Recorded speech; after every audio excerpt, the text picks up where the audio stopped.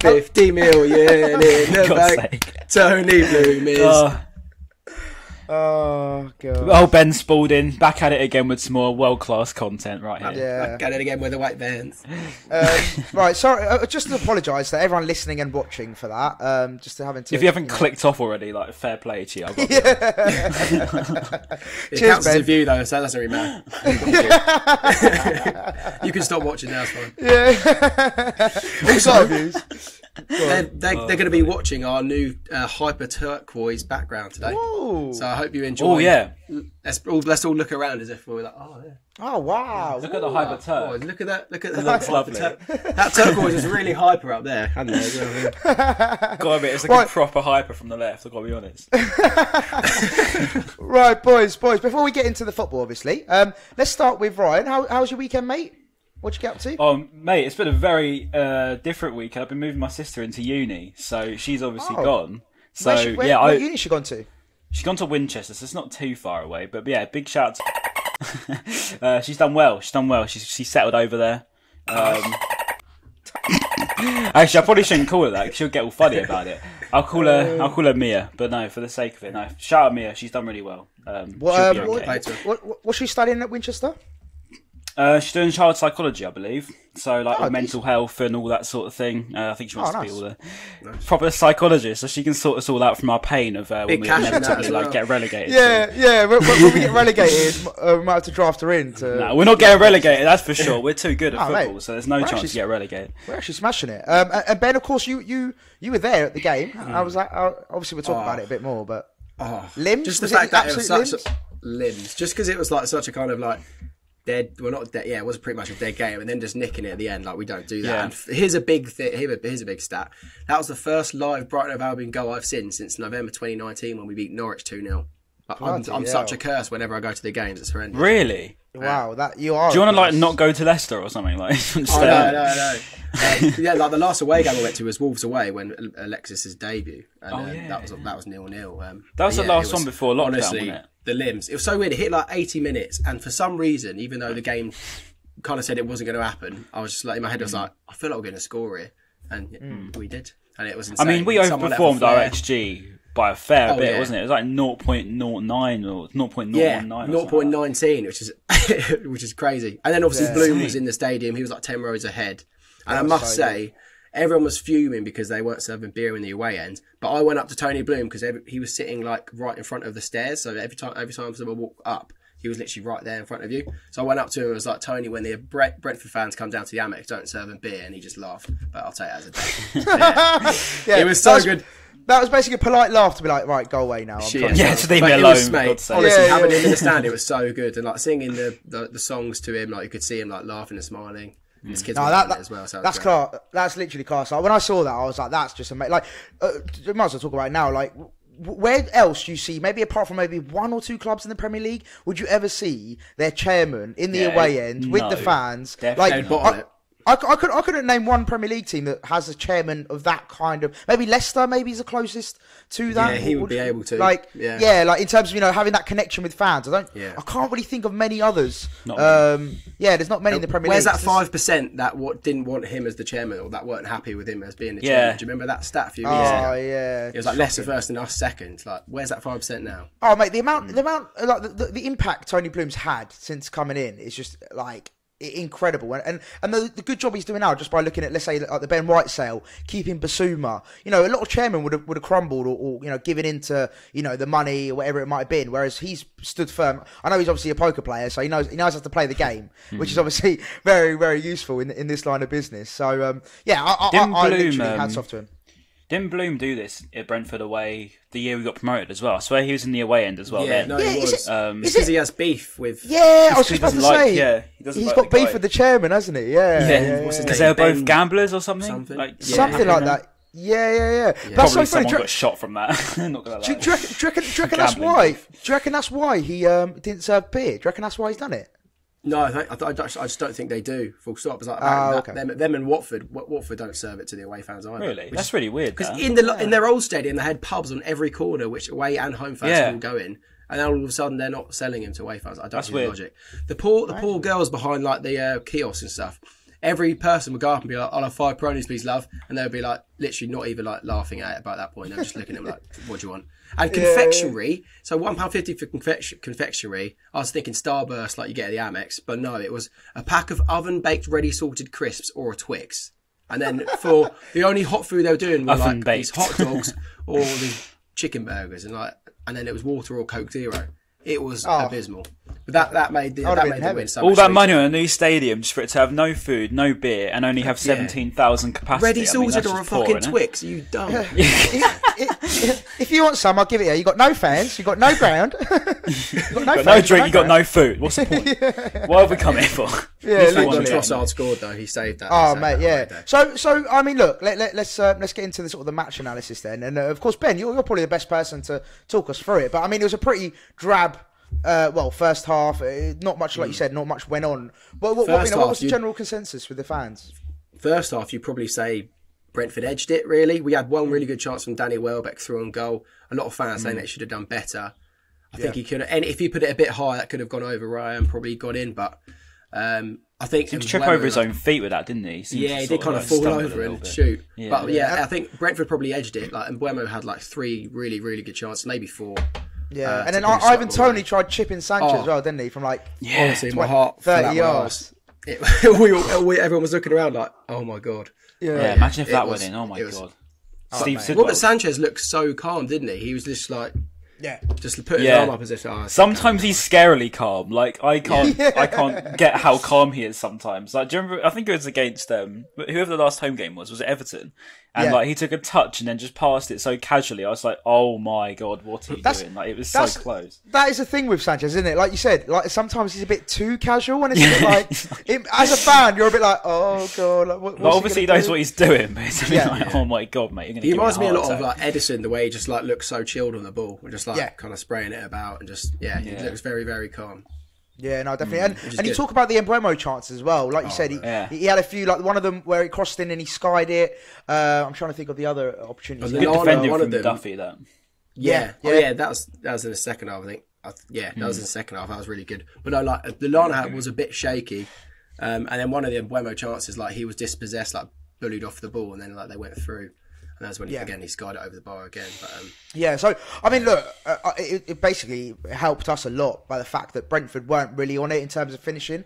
And I think I don't think how many goals did he score? I think he scored 1 goal so far this season. I think Ivan Toney against Villa, I think it was. Oh no, then Arsenal, wasn't it? And Arsenal. Sorry, in the first day. Sorry, That's it. Sorry, yeah. So no, I mean, they're not as bad, but I mean, in terms of in front of goal, they're not maybe as prolific as they want to be. And I suppose if they were, they could have really punished us in that first half because, like you said, they had 2 or 3 really good chances to, put the ball in the back of the net. I think they just struck me as everything that I'd expect like a newly promoted side to be like. They're just really hard to play against, and they're always going to be up for everything, and they look like it, and they did give us some problems first half, but obviously. Yeah. The longer it goes on in the Premier League, you're going to get punished eventually. And luckily, we're in that position now where we're like, okay, we are that Premier League side that can punish you. Whereas, remember back in when we first got promoted, it was like, one mistake and you're done. And sort of like that's a bit like what they were in that situation. Yeah, they just learnt that from Brighton, which is, you normally learn that from a bigger team. But But I've got to give Brentford's defence were decent. Like they were forcing us to constantly pass it from side to side, not really breaking we didn't have any clear cut chances. No, really didn't have many. Apart from Welbeck and Mope had one shot from outside the box. Alexis had a shot that went out for a corner.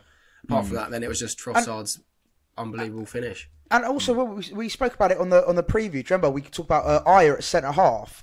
Did he? What you thought of his performance? I don't know. Did he play? I'm just checking now. I can't remember if in particular he stood he played. Yeah, right centre back along with Janssen and Pinnock. Janssen, yeah. No, they were good. Those 3 really did work well. I think they were a back 5 actually, and then they had was it like Canos right wing back maybe? Yeah, I think you're right. Rico Henry left wing back. He was good, Rico Henry. Because I know we've spoken about him like the past year doing this podcast as like a potential left back for Cucurella. But on Cucurella, I was pretty impressed with him. He had one mistake where it led to Mbeumo actually skying over the bar again. But other than that, he did look cool. He looked like a decent little player, and I like to link up and down the left. He's definitely got a bit about him. You can kind of see that quality that he's maybe picked up at Barca in the younger years. He does look promising. And at Getafe as well, he's played decent sides in Spain. Yeah. So, he'd have been playing against all the big sides over there. So he's going to come with a bit of a reputation. And he's good at Spain as well, isn't he?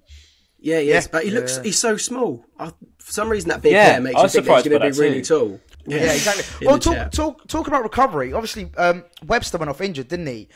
Which, I mean, fingers crossed, he's all good. But obviously, Jakob Moda came on, and of course, Moda, he was unbelievable against England midweek. So obviously, he came on full of confidence as well.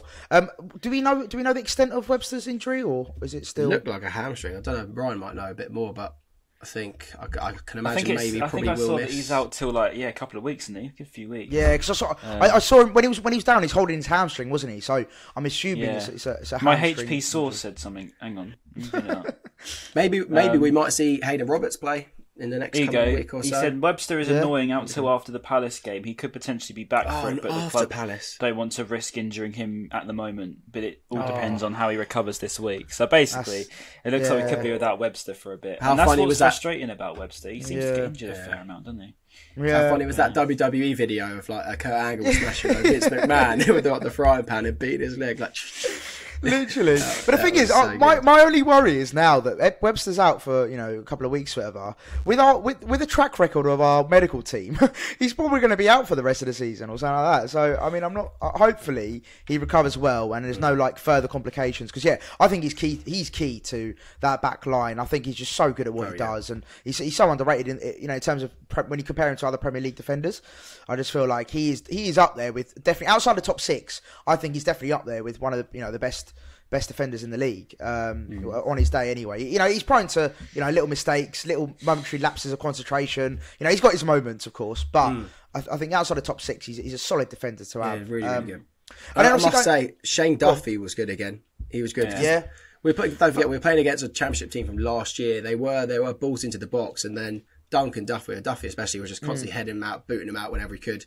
Yeah. Which is sometimes it's nice to see, instead of trying to bring it down under pressure and pass it out. Sometimes we do just need that person to just. Yeah, we just do need that Duffy just to get it out for a throw. It's quite refreshing in a weird way, because this is literally what I said. I think it was even yesterday. I said it's really refreshing to see someone that's not so technical, like Ben White, Webster are quite technical, whereas Duffy he's just so old fashioned, but it's just quite nice to see. Someone just getting completely crunched is equally as nice to see in an 80-yard pass. So I love seeing Duffy back. And it keeps the opposition guessing as well. So sometimes they might think we are just going to play out the back, but if you see Duffy hoof it out, well, the thing is, I think it's a beautiful mix, because you've got Webster and Dunkey who's really good with their feet, and then you've got Duffy who can, like we said, has cleared it. So it's a lovely mix of the two. I think it's a great combination. But then obviously, when let's say Roberts comes in, is he what kind of? I'll be honest, I haven't seen much of him. Is he more of a Duffy or is he more of a Dunk? He's quite small, isn't he? So he's probably more of a Ben White. He's not the tallest. Yeah, Ben White. Okay, for sure. Yeah. Ben White. So that'll be interesting. Yeah, it'll be interesting to see who comes in. Does he play Veltman in, and does he start Lamptey? Does he put Veltman at centre half, start Lamptey, or is it too soon for Lamptey? Probably too soon for Lamptey. I'd say. Yeah. It'd be interesting to see what he does, though. Is Hayden Roberts left-footed? For some reason, I feel like he is. Yeah, he is. I feel like he is. Yeah, that's quite sexy. He's only 18, isn't he? He's literally a couple of years younger than me. I'm pretty sure, because I'm pretty sure he went to some school that someone knows him. I know. I'm sure. Didn't he go to Oak Park? I'm pretty sure. Yeah, he's 19. Yeah, I know that he's a couple of years below me. Yeah, because I know his sister. I'm pretty sure she went to Oak Park, but I'm just I'm just drop her at.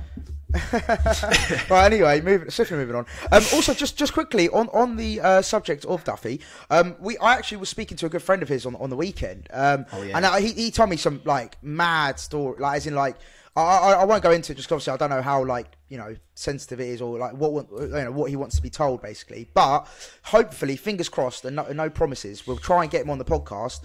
Yeah, like I said, I spoke to him. Could you imagine? At length on the weekend, and he said basically he'd love him to come on and tell his story, essentially. So yeah, fingers crossed. If we can get that sorted, that'll be man. That'll be a big. That'd be unreal. There'll be levels at that point. We'll be confirmed goats at that point. Yeah, and with that way, we've got in with that'll be our first current player. That'll be our first. So he might say, "Look, boys, it is, isn't it? These lads are all right." fingers crossed that does happen, but yeah. Yeah, we just scare him off. Or Aaron Connolly will be like, "Oh, not them lads, they're fucking wankers." He probably knows as well. He's probably like, just chat shit about me every single fucking week. Ben Spalding we love you, just Aaron. wants to be we me, love you, Aaron. Yeah, we do love you, Aaron. Yeah, we love everyone. We love everyone. Yeah. So the second half then, just going into the second half, would you say that the shift changed in terms of, dominance for Brighton, or would you say it was still pretty much the same as the first half? Slightly.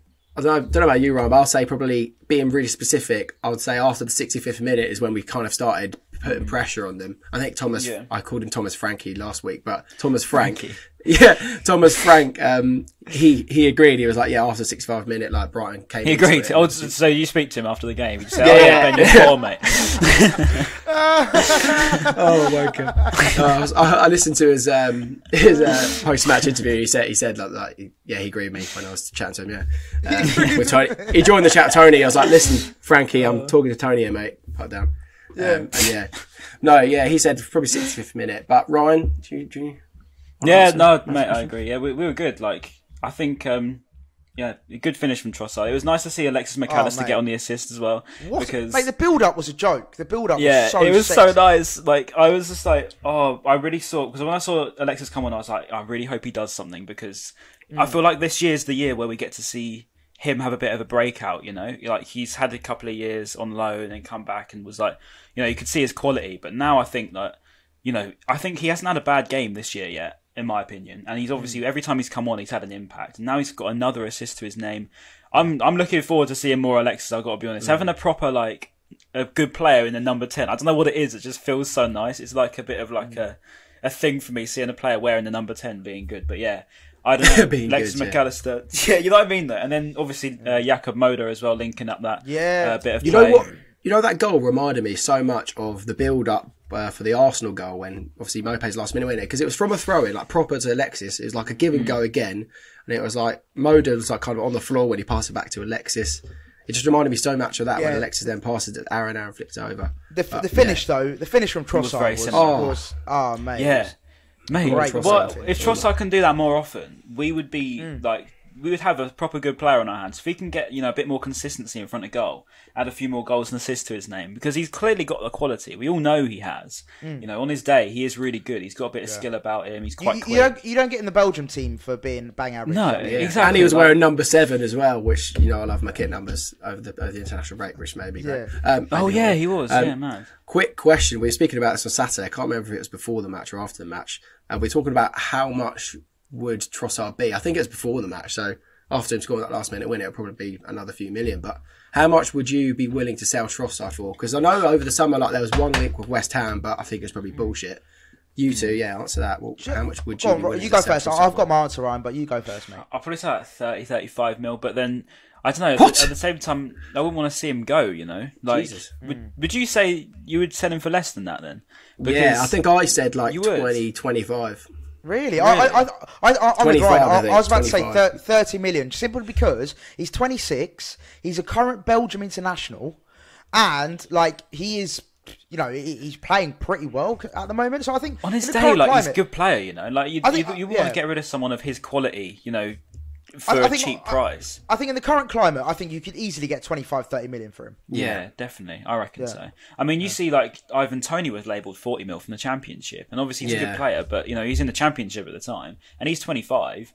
So I think with Trossard, he's had, 3 seasons in the Prem now? It's 3rd season in the Premier League, isn't it? So, he's getting more experience in the top level. He's obviously now in the Belgium squad. They see something in him over there. We see something in him over here. I don't see any reason why he shouldn't be, labelled a bit more than that. Did you hear Ian Wright's, I think Gary Lineker made a decent joke to Ian Wright on Match of the Day. He was like, he said about Trossard, he's like, needs to get more consistent. He was like, his first season he scored 5 goals, his second season he scored 5 goals, and Gary Lineker was like, isn't that consistent? Obviously, he's consistently mediocre. Consistently average. I think that's a fair, like I said, in the current market, I think 25, 30 million, you should really, I think if you went for anything less than that, you'd be a bit taken aback, I think, for a Belgium international to get anything less than that, I'm a bit like... I mean, we bought him for 15? So if we let him go for anything, just over that. If we didn't get at least like 10 mil profit, I'd be really disappointed. I've got to be honest. But I wouldn't sell him anyway because obviously he's on good form at the minute, and I like him. On his day, I like him a lot. And I remember I always go back to that one game against West Ham at the beginning when we first signed him, and you could just tell he was just different class to what we were used to. I remember that game. Yeah, he was just like the touches he was doing, the little bits of skill. Obviously, he scored 2 goals. One of them got disallowed, but like you can see his quality. It's just getting to see him more often, and hopefully we do. Another thing that will lead us on to Locadia quite nicely, but another thing we're talking about also about Saturday is I feel like Potter hasn't brought in another striker or doesn't really care about it because he's probably thinking Trossard is almost that other striker that he can play alongside Neil Maupay. And also, quick before we get to Locadia, I thought Neil Maupay was brilliant, really, really held up the ball well. What else did I say? Basuma, he bossed at that midfield. Basuma. Oh my God, Basuma was so good. It was crazy. Yeah. And Lallana was a bit better in the second half. Okay, let's move on to Locadia because obviously people have messaged us saying that we need to talk about him because he is in the squad now. Well, are we happy? I think I said. Do we think it's promising? Do you know what? I messaged someone. I wrote, Jurgen Locadia has got more Instagram posts than he has Brighton Hove Albion appearances. Like in the last week, he's had about. He's been very active on Instagram, which is sure that's more goals than he's got for Brighton his whole career. But no, look. All joking aside, like I would love for him to come and score, 10, 15 goals. Like I would love it. I'm just being realistic. I'm just being realistic. I think if he even if he hit 5 goals, I'd be like, okay, that's great. I'd be surprised. But, yeah. But I just don't think. I don't know how realistic it is for him to come in and to hit the ground running. Unfortunately, just from what I've seen in the past with him and his attitude and all that kind of stuff, it's like, is he changed? Has he changed? Like, how do we know he's changed? Like you got to prove it on the pitch. And fair enough, he hasn't been given the opportunities as of yet.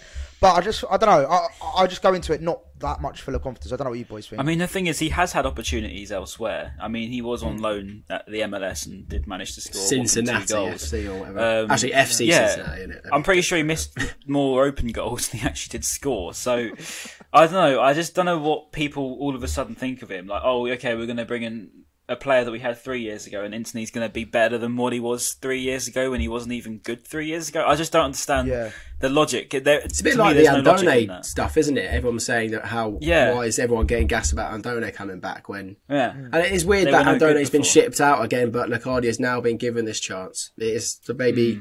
I guess the only thing I can see is Potter probably sees a different dynamic with Locadia because he's a bit bigger and a bit more of a poacher. Can't find anyone to take or a bit more of a beast in the striker, whereas Andone, you could say, is probably quite a similar build to Neil and Trossard and all that stuff. And he does, I think he does offer a little bit different. I was reading an article actually, Sussex Live, and shout out to Richie Mills who wrote the article. He basically wrote an article about how Graham Potter basically said that since he's come back from FC Cincinnati, apparently he's been a different player. And he said that, I'll quote it as well, because I've got the article up here. He came back from Cincinnati with almost excitement to be here in terms of seeing an opportunity. When the transfer window was open, there were speculations, all sorts of things behind the scenes. But now that it's closed, you can put a bit of stability down. I think he's grown from experience he's had. It wasn't probably as good as he'd liked in some ways, but in other ways he enjoyed it and got a lot of positives from it. So he's just apparently now saying that he's come back a different man. Yeah, but there's no talk about whether he's actually improved as a player. It's just saying he feels better about himself. No, like, it's not saying like, you would be he's come back from the MLS to the Premier League. You would feel miles better. You've played against Seattle Sounders rather than someone that's actually decent. So you've played against a team that carve the tree every time you score a goal. Exactly. So what are we getting excited for? I don't get it personally. That's so funny. Look, okay, I joke. I hope he comes back and he does really well, but on a realistic perspective, it's not really going to happen, is it? And I hope I'm wrong. I really, really hope I'm wrong. Same. Like, I genuinely, any Brighton player, like whether it's Aaron Connolly, whether it's Jurgen Locadia, whoever it might be, I want them all to succeed and do well. Like they're all part of the club. We all want them to do well. Agreed. It's just, but at the same time, we're realists as well, right? As fans, we have a bit, we've got to be realistic and just be like, from past past events, and we can only base it on past events because that's all we've seen. Like, he hasn't made an impression elsewhere, so why would it be any different in a higher, better quality league than, let's say, an MLS or, other loan spells that he's had? And also, as well, having a player on loan at League One doesn't do well there, and you think he's going to come back to the Premier League and do better. I just don't get it. Exactly. Whereas, for example, like Richards, when Richards went to Doncaster, absolutely killed it. He did really well. Exactly. And so he's proven himself. Well, actually, look, I can make the step up. All that kind of stuff. And then finally, from Potter on that interview, he said, "Locadia's only 27. I spoke with him on Thursday, and he's approaching the peak of his career, which is quite exciting. He can take inspiration from Shane Duffy, of course, because anything is possible." And to be fair, that is true. That bit is true. To be fair, like if Shane Duffy's come back from his horrible loan spell at Celtic, why can't he? Yeah, fair point. Fair point. That's what Adam McDonald said, didn't he? In our last podcast when we had Adam McDonald on, he was saying like Aaron Connolly, why can't he take some inspiration from Shane Duffy about that redemption side of it? Look how bad the season he had and the year he had, personal on and off the pitch, come back and absolutely smash in the Premier League. So why can't Connolly or Locadia do it? Yeah, the decisions behind the Connolly one I don't get, because like with Alzate would loan him to like Swindon, would loan him out to Leyton Orient, and then with Ben White we'd loan him to Newport, we'd loan him to etc. Whereas and then another club he went on loan to, I can't remember who it was. I know it's Peterborough, Newport. I don't remember the other one. But like, I just know that we loan these players out, and then when it comes to Connolly, it was like let's just chuck him in the deep end, give him number 7, give him £30 a week, whatever it is, and then it's like it just adds unnecessary pressure to him too. So with Locadia, I don't know what to expect, to be honest. I don't really have any expectations apart from if he scores, that's a bit of a miracle. To be honest, but at the same time, he could be like one of those little clutch players, like the ones against Millwall. Or if we're looking back in 2019 when he did save us out of the dead, when, that's the only goal I think situation. Well, I think that he could Arsenal, do that. Arsenal, I remember. Swansea, that could suit our play because, like, he scored in his debut. Swansea scored, Swansea. So I mean, like that one kind of 2-touch finish inside the box with loads of players around. We get those opportunities quite a lot. I feel like he could. Well, he's shown it that he could do it against Millwall when the pressure was on. I know it's Millwall, but it's against Millwall, isn't it? That's the trouble. Final, the pressure was on, and he still scored a decent goal. Basically, we're looking at Millwall. We're looking at Swansea. We're looking at Arsenal when he took it around. Arsenal, Everton one was offside if it actually hit a Brighton player. So, I don't know. I think the bottom line is he's got a great opportunity now because obviously we've only got two strikers, 3, two recognised strikers. 3, well, if you include Aaron Connolly, 3. And he's got a real opportunity here to really get in, try and make it for the starting lineup and actually make an impact. So it's basically down to him. It's in his hands. He's got the opportunity 100%. And he's got to make the most of it. And it's down to him ultimately. So we'll see what happens. I mean, wasn't it Potter said about him? He said that he's got it about him. It's just whether he wants to do it himself. It's a bit like, it's in the head sort of thing. If you haven't got it in your head, then you're not going to do very well. It's a bit like the Arsene Wenger thing all the way back in the day. Another thing he said that people were taking a piss out as Potter goes, he was like, Locadia, he's got what he brings. And everyone was like, what has he got? That was a bit... That was so funny. That was so good. That was a bit, got a classic. He's got what he brings. Yeah, cheers, Graham. Do you want to let us know what that is? Well, do you not know yet either? He's got his skin fade and some tattoos. He's got some... Make some music. He's really good on Instagram. Instagram's got great aesthetic. His feed's beautiful. To be fair, a big shout out to Ted Lowney if you're listening, mate. Mate, to be fair, your content's sick, but I would quite like to see him do that on the pitch rather than off the pitch, if that's all right. That'd be good. Yeah, that was sick though. God knows how Ted got that link with Locadia. Sick though. Yeah, sick. Right, boys. Let's go into Leicester preview, I suppose, because we've pretty much covered the whole game. So Leicester. I mean, look, Leicester are a great team. They have been for the last 4 years now. They're always a tough opponent. They've always beaten, they've always done well against us as well, which is frustrating. I remember, was it last season? Was it when they beat us? What was the score last season? Ian Acho, remember at the Amex? Pain. Mate, when he scored last minute. Amate, wasn't it? Amate. Was it Amate or was it Ian Acho? Amate, wasn't it? Marty. It was Amate, Nacho scored the first. Stupid. Nacho scored the first, and then Amate scored last minute. Yeah, that was it. That's it. Yeah. We lost 3-0. That was our racismo from me, so I apologise for that. Lost against Yeah, lost 3-1 didn't we, against them, like twice. Yeah. Won the FA Cup. And So historically, they've not been our favourite opponents. But, we go into the game, 3 wins out of 4, only loss against Everton. We sit 5th in the table. I mean, we go into it. And another thing, on top of that, they've got Europa League on, or Europa Conference League, one of them. Europa League on Thursday. Wow, there's tin pot leagues. Bit of tired legs maybe for Sunday. You never know. Hopefully. Could play in our favour. I mean, it'll be a tough game. I don't know who they've got. It'll be a very tough game. I'm looking forward to it to go there, but I don't know if I'm looking forward to it in terms of the game, because we all know what Leicester are like, as you say. They've got some great players. You know, Jamie Vardy, James Maddison always rip us apart. Go on, Ben. You're looking at me like you want to say something. Well, I was going to say they're playing Europa League. You think they're going to play some?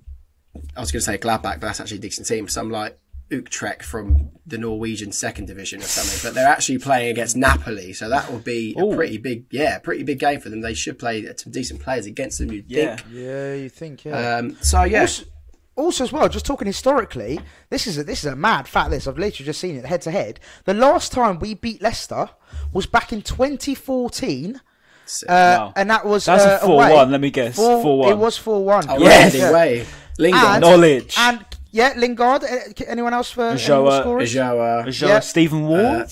Yes, very good. Yeah, Stephen Ward. Yeah. Stephen Ward, Lingard, and then two from Ulloa, and then Gary Taylor-Fletcher, Blackpool legend, scored for Leicester in the 89th minute. You just brought back so many childhood memories right there. It's ridiculous. I know, 2014 we haven't beaten them since, so that's pretty mad. Like we've lost or drawn every single game since 2014. Sick. So since we've been in the Premier League, we've not beaten them once, which is not a good omen. Great, but you know. Let's rewrite some history then. Time for a change. Exactly. Time for a change.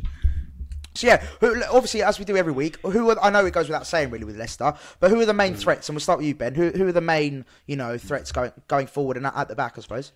Well, doing my extensive research on Match of the Day, Alan Shearer was kind of picking out Jamie Vardy and saying that he's kind of adapted his role. I think it's Alan Shearer anyway. Adapted his role rather than just being that finisher, because he's getting a bit on now.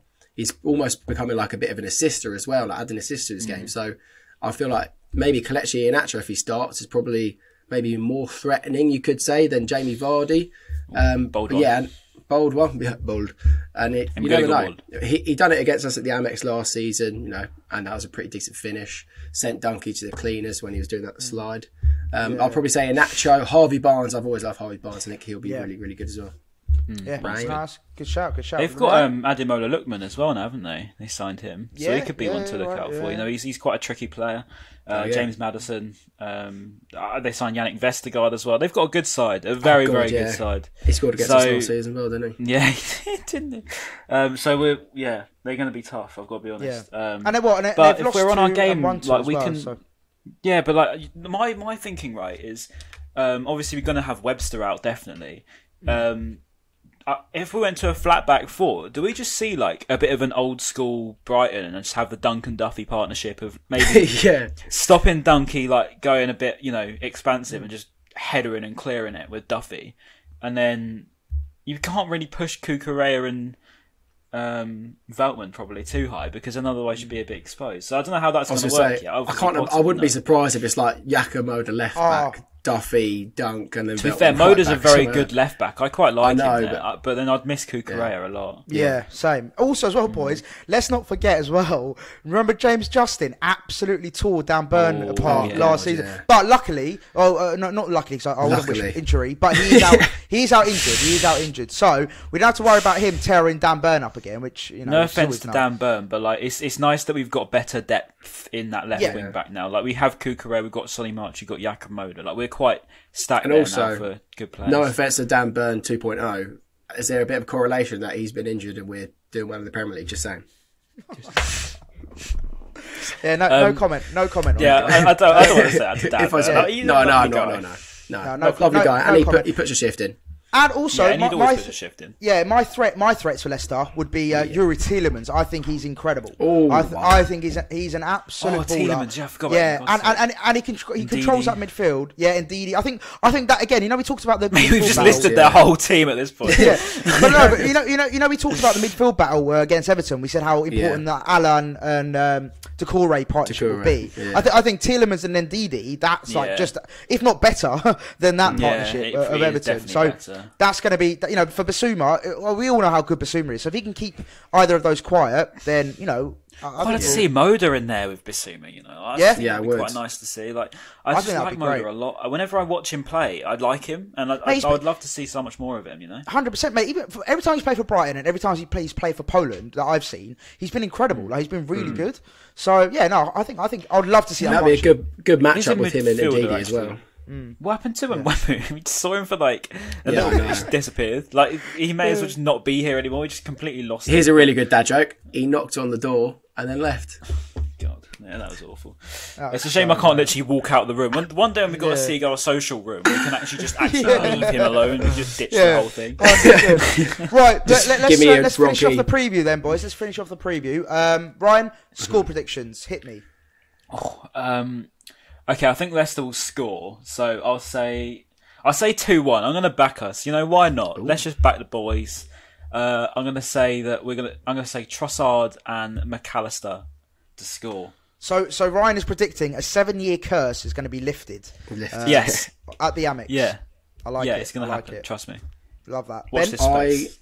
I predicted 1-0 last week, right, for Brighton winning. You did, yeah. So I was happy about that. And so I'm going to go and say, just because they're playing against Napoli and might be a bit tired legged, I'm going to say a 1-1 draw. Fair result. Could be a great game. Yeah. Fair result. Yeah. Nice. And I'm going to go the same as Ryan. I'm going to go 2-1 as well. Wow. Again, like for the factors that you mentioned, Ben. You know, the tired legs, and I feel like with the way we're playing at the moment and the confidence that we've got, you know, like I said, 3 wins out of 4. You know, we're 5th in the Premier League. Why can't we go and beat Leicester? Why not? But really, if I'm thinking with my brain, if I think that was my heart speaking. If I'm thinking with my brain, I'll go with the draw. I'll go with the draw as well. But yeah, let's see. We got so the league table drop is starting now. It's not. We're going to be all right. We're going to be all right. Going up. They're still going up. Shut up, Ben. My private Snapchat story is European Tour 2022, and I haven't changed it since May. So that means that we're going to go to Europe this year, so it's all right. For sure. Out the boys. Right, boys. What are we having in the comments below for all the YouTube viewers? Happy birthday, Maz. Oh, thank you very much. Oh yeah, it's your birthday. I did say happy birthday. Mate. Happy birthday again. Thanks, mate. So you got what did you get, Maz? Because I saw you got something with Will. So I got a Brighton home kit of this season with my surname on the back. Yeah, and the big 3-0. Yeah, I saw this. Yeah, so I got the home kit, and my friends, I was speechless. I didn't even know how to react. They actually bought me a car. It's like a Sweet 16. Yeah, I know. Yeah, they actually bought me a car, which is pretty mental. I mean, it wasn't a Porsche or anything like that. Or a Lambo. What car was it? You know. It's a Peugeot. It began with P. Peugeot. Yeah. It's basically a Porsche. I think it's a Peugeot 306, I believe, 306 or 308. Okay. One of those. It's got mates. It's, you know, it gets me from A to B. That's all I care about. And the fact they got me a car, I was just so blown aback. I was like, what the fuck? That's mad. Yeah. So yeah, no. Did you have to drive it back then? When you stayed? No. So I basically need to sort out all the insurance, the parking permit, all that kind of like, you know, all that boring stuff before. So it's just stuck in your mate's drive at the moment. Yeah, pretty much. Yeah, I'm going to sort all that out and then hopefully bring it back next week. It's probably better than mine, mate. I don't even have an aircon in my car. To be fair, do you know what? I'm just happy that I can drive back to Brighton a bit more now, because also I live in London, which means I can drive back to Brighton a bit more freely instead of worrying about the trains and all that kind of jazz. So mate, it was all good. So yeah, good weekend back. It was lovely. Yeah. Right, boys. Better weekend than mine with my sister leaving us. I know, yeah. Well, listen, look, really appreciate everyone watching, of course, as per every week. Make sure you do leave a like, a comment. Again, really appreciate it. It means a lot to us. And, of course, subscribe if you already haven't. And keep streaming on Apple and Spotify. And, of course... I hope you enjoyed the Hyper Turquoise backgrounds. Yes, yeah. Let us know in the comments, actually. Let us know in the comments if you do like it. That'd be good to get some feedback on that. If not, we'll revert back to the original. But I'm sure you'll like it. I think it looks pretty sick. The plan was, like, when we play in the Hyper Turquoise, we'll obviously use this. And then if we're playing high, we'll play, And then if we're playing in our third kit, the yellow one, then we'll try. Yeah, we'll do a yellow one. Even though the yellow one didn't look great, but we'll figure it out. Cheers for explaining Just for clearing that up. Just in case you didn't understand what's going on here. You failed all your GCSEs today. Amazing. Right, boys, it's been a pleasure as every week. So we shall see you next week. Peace. Peace.